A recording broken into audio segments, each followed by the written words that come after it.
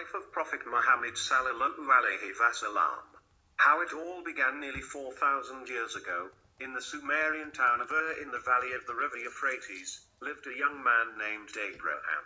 The people of Ur had once worshipped Allah, but as time passed they forgot the true religion and started praying to idols, statues made of wood or clay and sometimes even of precious stones. Even as a small child, Abraham could not understand how his people, and especially his father, could make these images with their own hands, call them gods, and then worship them. He had always refused to join his people when they paid respect to these statues.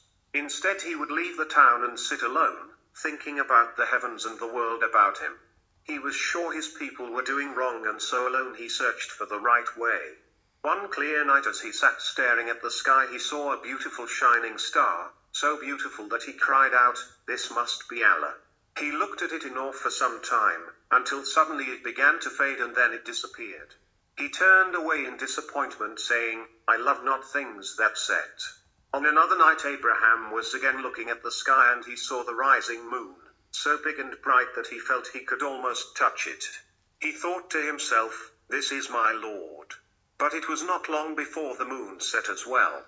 Then he said, "Unless my Lord guide me, I surely shall become one of the folk who are astray."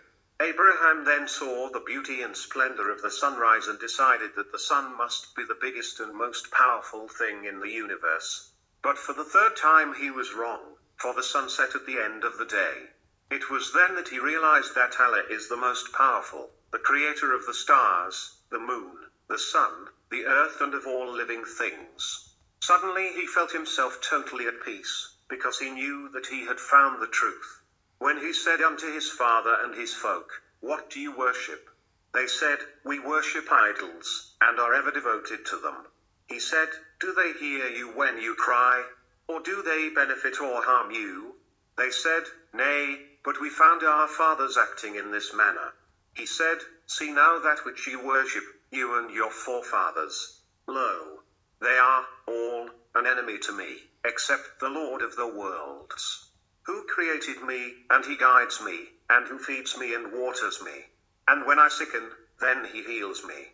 And who causes me to die, then gives me lift again, and who, I ardently hope, will forgive me my sin on the day of judgment." Life of Prophet Muhammad sallallahu alaihi wasallam.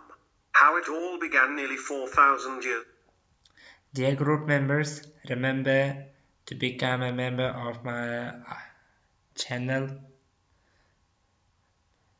Thank you for your attention.